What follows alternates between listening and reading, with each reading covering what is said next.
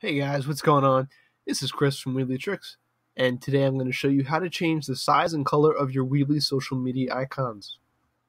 This video tutorial will follow the written step-by-step tutorial on Weebly Tricks, and I will post a link to the written step-by-step tutorial in the description of this video. Okay, here's a quick look at the demo site we'll be using for this tutorial. As you can see, there's some elements already in place here. All right, let's get started. Step 1, drag and drop social icons element. So back into the Weebly editor here.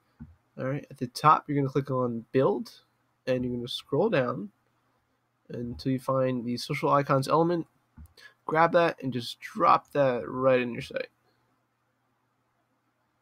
All right, there they are.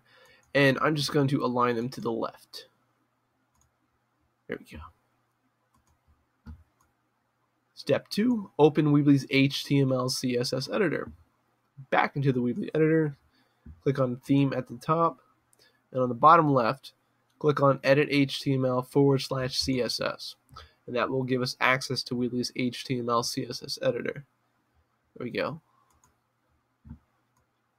Step 3, find CSS code.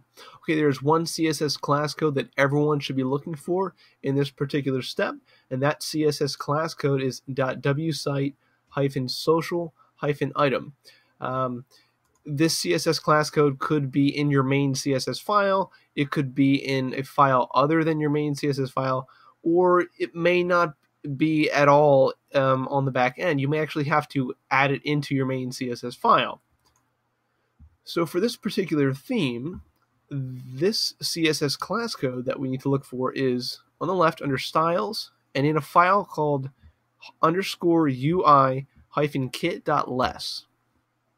And I'm going to search for it real quick. Okay, and here it is. The scroller on my mouse isn't working. Let's see my highlight. So it's this entire code right here. All right. Step 4, modify CSS code. Okay, so we're going to do a few things to change the styling of our social media icons.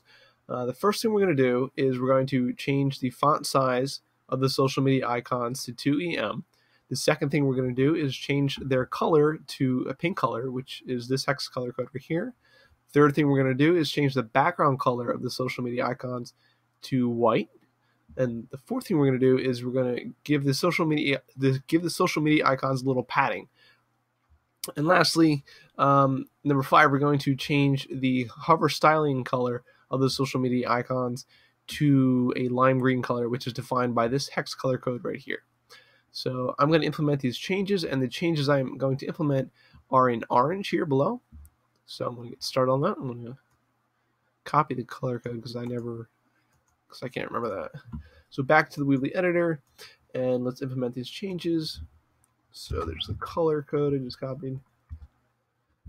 Font size we're changing to 2EM.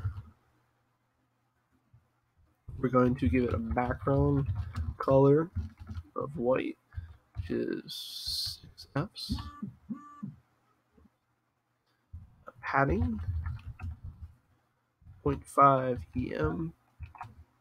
And box sizing, border box. Okay. And I'm going to grab the hex color code for the hover styling color.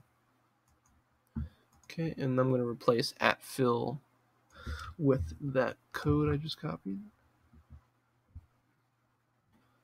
All right, and click save. And there we go. The social media icons look quite different than when we first started. All right. So if you were unable to find this CSS class code anywhere on the back end of your Weebly site, you can actually add this CSS class code to your main CSS file.